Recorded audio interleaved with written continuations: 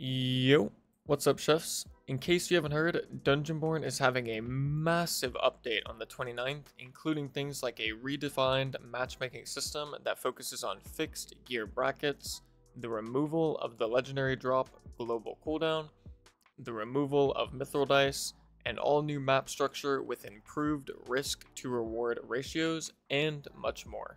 If you're trying to check out the official patch notes for yourself, I'll leave a link to their Discord down below. Otherwise, I'm going to take a deep dive into some of the most important / notable changes from my perspective, so let's hop into it. First things first, as the developers so graciously put it, no more BS matchmaking. As I'm sure many of you are aware, the previous matchmaking system definitely had a shortage in clarity and defined or fixed gear brackets. This oftentimes resulted in two players in any given lobby having a pretty large gear disparity between them.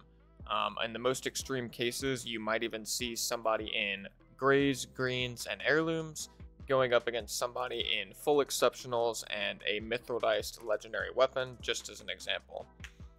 Unfortunately, this led to a lot of people being pretty dissatisfied with the matchmaking system that was previously being used, and a lot of the changes they've made are specifically focused on fixing that issue. The main one, as an example, that I'll go over real quick is the allowed item rarity in the new 3 difficulties that you can queue into. Previously, it was just casual, classic. Now we have casual, classic, and hard. And each of these difficulties have a minimum and a maximum gear quality that you can bring into the raid. As an example, for casual, Clouseau Castle, we've got dark gray and gray. This would probably be like junk and poor item quality that you can come in with. On the flip side, you've got hard Clouseau Castle, same map, different difficulty. And the minimum quality you can enter with is epics, and the maximum is unique. Essentially, the point here is that you could not queue into a match with greens, grays, blues, whatever you want, and find yourself against people with legendaries. The only way you're going to find yourself in a lobby against people with legendaries is if you are queuing on the hardest difficulty, which will be very clear to you before you get into a game. Definitely a very solid change, and certainly a step in the right direction. Up next, we have what I would classify as a mini revamp to the reward structures within the game. Ultimately, this is going to be a lot of changes and modifications to the reward systems coming with this patch, all the way from removing the poison circle in the casual mode, to removing static extracts in classic and hard difficulties, as well as differentiating the power of the monsters in each of the 3 difficulties. It's also supposed to be an overhaul of the placement, distribution, and number of monsters in each difficulty. All of those things seem pretty well tailored to making sure that the quality of the gear you're bringing in is commensurate with the difficulty of the PvE that you have to deal with in each mode. In addition to that, though, the number one most important change for me, and I think a lot of people are going to be excited for, is the fact that legendaries are no longer going to be on a global cooldown. For those of you that don't know, the previous system made it so that if I was in a match and the legendary crossbow Galeflight dropped for me or my group, that nobody else playing the game would be able to get that same drop for another 24 to 48 hours. And this typically made it to where nobody was getting legendaries except for a small group of people that were tracking this information on the side, and they knew precisely when to get on and kill the boss to get certain legendaries, and then nobody else was able to get that same experience. The primary issue with this is it made doing endgame PvE content like the Shadow Monarch boss and the Wendigo boss pretty pointless, because you knew that you had a negligible chance whatsoever to actually get a very rare item. So definitely making this change was very needed, and I'm glad that they decided to do it. In addition to that and the other things I already mentioned, they are also adding some new treasures into the game, as you can see here. Most of these are going to be obtained with new systems, new things that you can do during the adventure or during the raid, whatever you want to call it. Such as interacting with some leyline seals and some things that we'll touch on briefly later in the video. The only other thing I would quickly touch on is that they have also made note of the fact that they're rebalancing the loot distribution between monsters, chests, and elite monsters. The goal with that is to decrease the quality of items and quantity of items that you get from just regular monsters around the map, and ultimately increase the quality and rarity of items that you're getting from elite chests and elite monsters, which should hopefully bring players together in a more organic way for good PvP with good rewards. So definitely think these changes are pretty good when it comes to the reward structures. Following that, we have the all-new map layout system. I would say it's pretty innovative. I've never seen anything quite like it before. Ultimately though, there is a lot of information to go along with this one, so I'm not going to touch on every detail.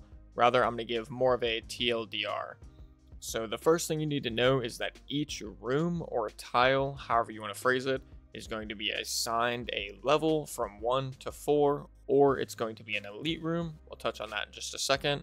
The outer edge of the map, or the outer tiles, are all going to be either level 1, elite, or a possible spawn. So as you can see here, I'll try and zoom in just a little bit.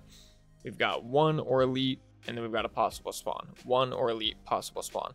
So the edge is going to be relatively easy, and then as you go in towards the center of the map, the difficulty of the rooms is expected to increase. You get 2 or 4, you get 3, and you get another 2 or 4.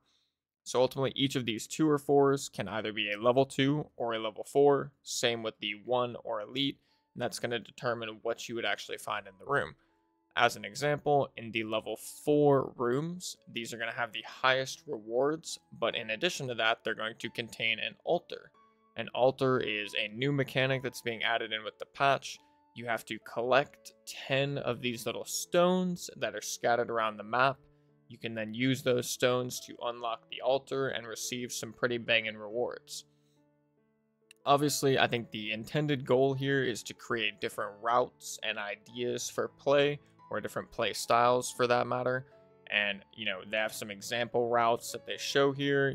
One keeps you on the edge of the map, provides a safer experience with a lower payout, less return, but less risk. Then you've got the more risky option, which sends you in towards the middle of the map, and is ultimately going to provide a much higher payout, but your likelihood of extracting should be that much lower as well. Finally, this is going to be the last notable major change from my perspective. It's going to be the Clouseau Castle map getting redesigned. This is something I'm particularly excited about. On the surface, it doesn't seem like too much to write home about, but those of you that played the game quite a bit probably are excited about this as well. And ultimately, the main reason for that, any of you that weren't aware or didn't experience this, count yourself lucky. But a lot of the higher gear bracket Clouseau Castle matches oftentimes got decided by who was able to cleanly get control of the Cyclops stairs. At least that's what my group liked to call it. It was the stairs that led up to the Cyclops, boss arena. And from that position, you could see pretty much the whole map. There was only one way up, which was those stairs.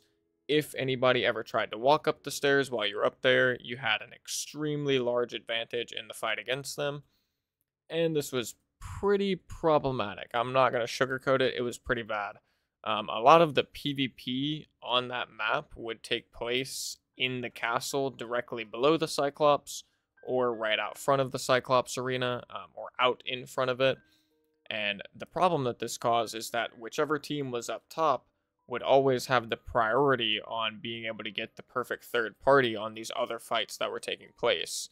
The other teams that weren't in the good position up on Cyclops typically started to realize this pretty quickly, and this resulted in very little good PvP ever taking place on the Clouseau Castle map, except for these exterior regions up in the top left, top right, bottom right. Sometimes you got some good PvP, but pretty much if you were anywhere in this area, it was always kind of a pain in the ass, for lack of better words, because you knew if you took a fight, there was a good chance that the team from Cyclops Stairs was just going to come third party you and ruin your day.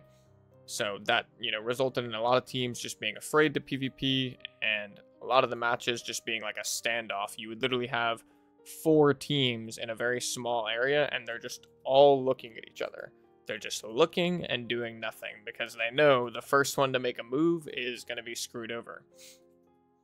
So, one of the things they have made a change, or one of the things they've changed to counteract this, is they've added new ways to get up to the top of Cyclops. So there should be additional ways for teams to actually get up there and, make an opportunity to get that position themselves, but more importantly, just prevent one team from getting up there and holding it for the rest of the map, because no one has the ability to actually contest them. In addition to the Cyclops stairs being no longer the only way up to Cyclops, there are a number of other zones on the map that they have, highlighted here as getting changes. One you can even see right here, there's going to be a new path that leads you from the top of the map to the middle.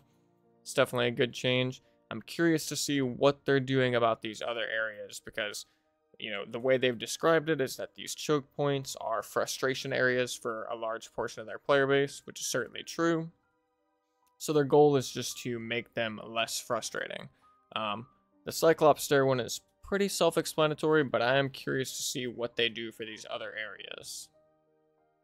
Lastly, I do just want to add that there are some additional changes coming with the patch that I didn't go over in this video, such as the removal/replacement of the Mithril Dice system with the new insurance system, and there's also some additional details on some of the things that I did cover, but you can find all of that information in their official patch notes, which, like I said in the intro, I'll be leaving a link to their Discord down below where you can find all of that info.